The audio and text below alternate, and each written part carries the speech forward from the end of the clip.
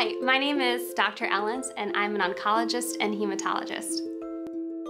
My little something extra is that I'm learning how to fish with my family, and I learned why it's called fishing and not catching.